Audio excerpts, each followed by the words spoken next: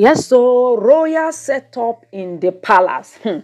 We just discovered that Ooni of Ife horse tail whip has been missing.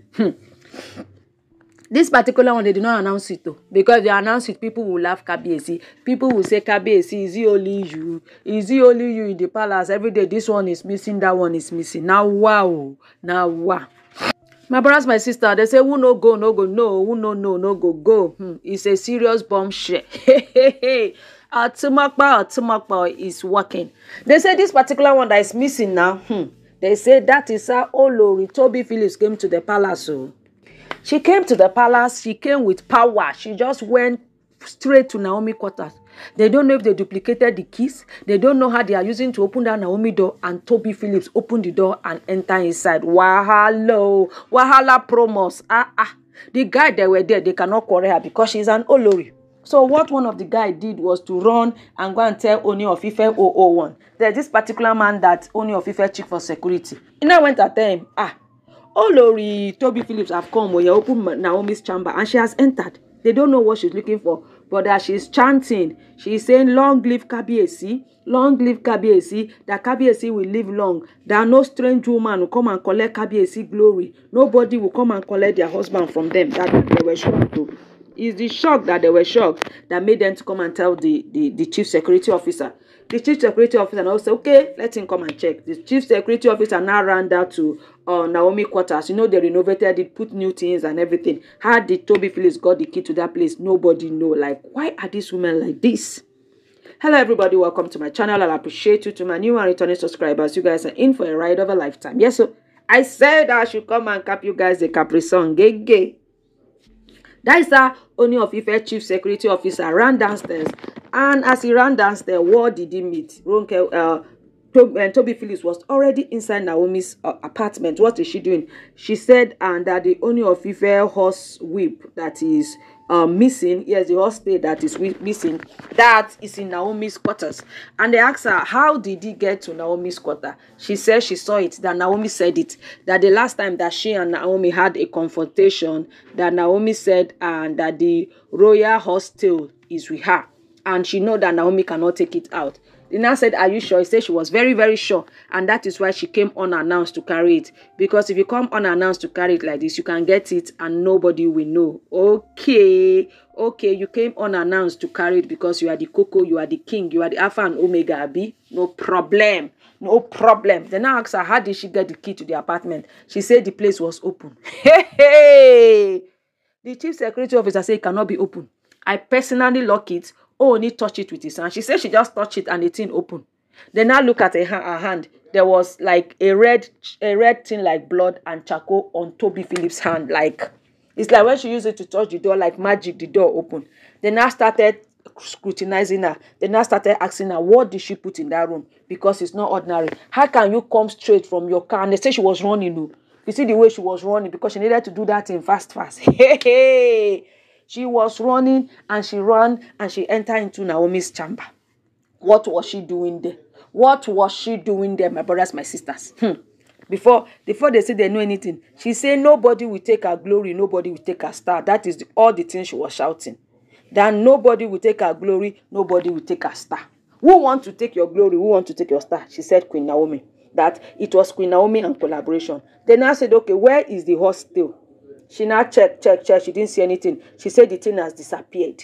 It has disappeared. The question now is, what was she doing inside Naomi's chamber? What was she doing in Naomi's corner? What was the motive behind she going to Naomi's house? When we are saying this thing, they will say we are saying, Kabiyesi, these women need to be taught a tolerance. Kabiyesi, these women need to be given the cocoa of the cocoline.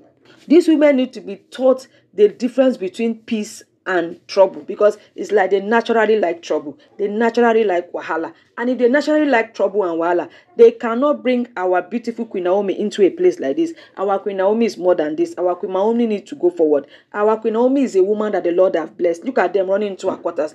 They said Ooni of Ife chief security officer was so angry at her and was like, I don't expect this from you. They say don't come to the palace. Why are you still coming to the palace?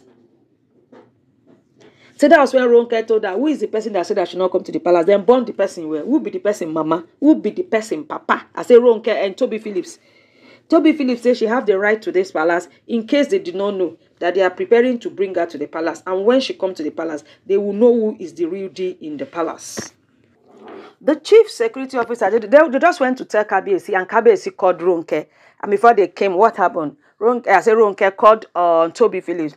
Tobi Phillips said that she's trying to save Kabiyesi, that she was dreaming, and in that dream, she saw Naomi carry the horse whip, and Naomi carried it and kept it on the chair in her parlor. There's a particular royal chair that Kabiyesi have that she put in that Naomi new parlor, and he kept it there.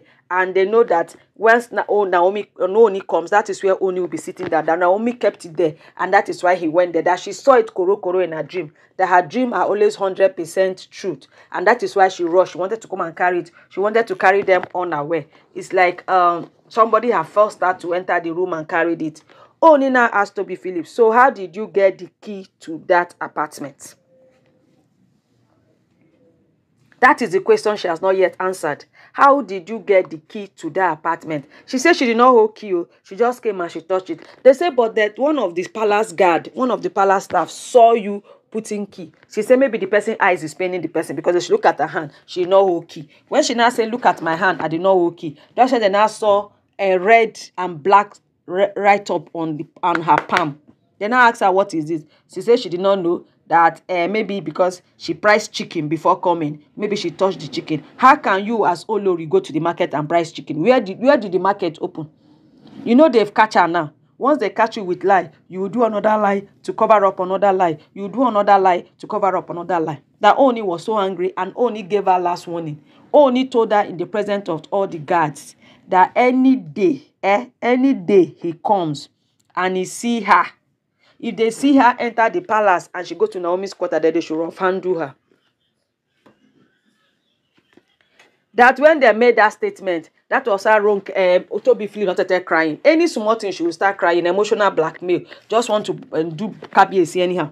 She now started crying, that why would Kabiyesi tell the maid to do her that kind of thing? That whatever she's doing for Kabiyesi. Even that hostel that she was coming to carry, she was running to come and carry it for the sake of Kabiyesi. That Kabiyesi is her word. Kabiyesi is everything. That whatever she does is for Kabiyesi. She see no reason why Kabiyesi will not see the good in what she's doing. She see no reason why Kabiyesi will not just see that whatever she's doing is for the best of Kabiyesi. But since Kabiyesi doesn't want to do it, she will stop being there for Kabiyesi. She will stop standing for Kabiyesi. Everybody should go and do their day because she's tired already. That she will be standing for Kabiyesi, fighting for Kabiyesi. But even with all that fight that she's doing for Kabiyesi, Kabiyesi is not even still seeing her value. Sister, nobody saying you. Find somewhere and go and sit down.